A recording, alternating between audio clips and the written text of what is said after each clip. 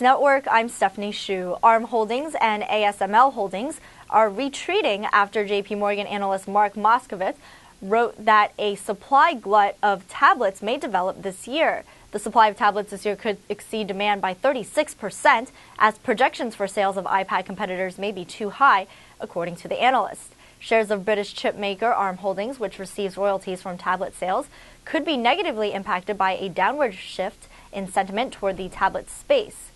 Shares of ASML Holding, which makes equipment for semiconductor manufacturers, could be hit by reduced equipment spending if the supply glut spreads to products other than non-Apple tablets. Stay tuned to the Financial News Network for more on this story and more. I'm Stephanie Hsu.